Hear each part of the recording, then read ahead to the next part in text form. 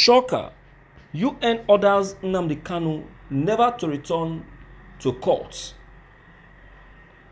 till further notice, despite court order. Hey, wahala don burst. My people, this one na tori wey just enter our studio, and as I dey speak with una so, the tori don dey boil.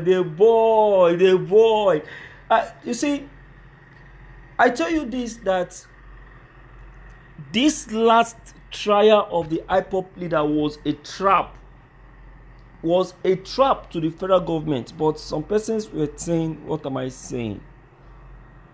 Okay, now you cannot see this decision that has just been taken by the UN is what the UN actually promised President Buhari before yesterday, that if the IPOB leader appears in court again, that what they are expecting from the federal government was a pronouncement of the release of the IPOB leader.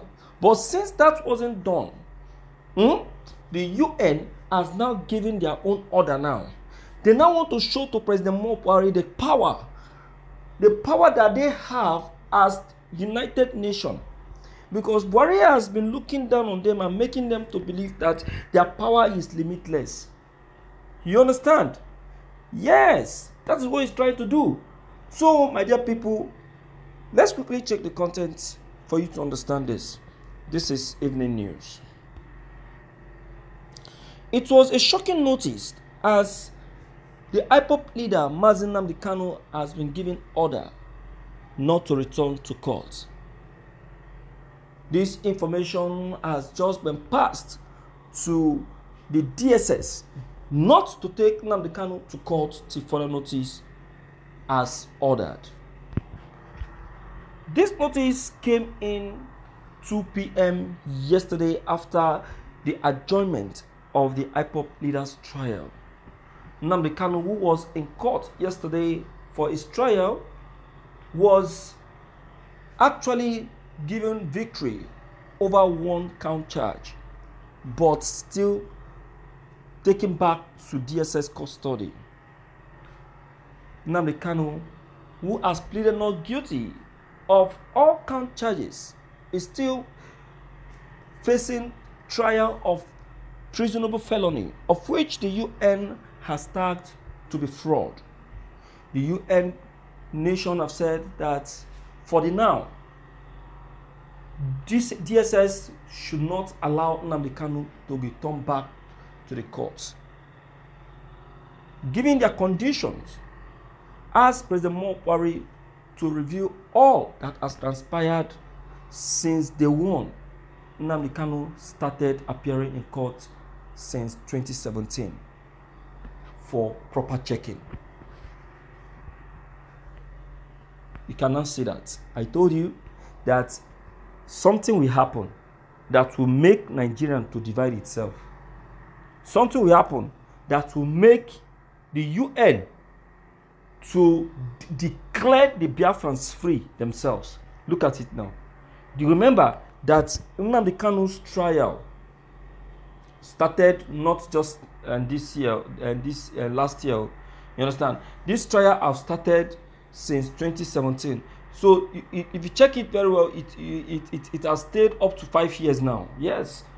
When you add then to this very one now, it's now 5 years. It's now 5 years. You understand? So the IPOB leader has been facing this insult, this embarrassment. You understand? He has been, tolerating it. But this time around, the UN are saying that enough is enough. You understand? They're saying enough is enough. That President Buhari should do well by providing all that has transpired since 2017 that Nnamdi Kanu started this trial till date. So they will now look into it. They will try to check it, trash it, and know what actually happened and why the IPOB leader is still in detention till this very time. They thought they are wise, but they never knew that people who are wiser than them are very much in their midst. That's beautiful. That serves them right. I think that is what they want, and they are absolutely getting it. You understand? So, to me, I would say that President Buhari has actually called out war for himself, because if there is anything that I think is going to happen, is division. I'm telling you, is division, and that is what is going to happen. Nigerian is dividing, and is dividing for good and for good. No going back. No going back. Nothing is going to stop it from happening, for real. You understand? Okay.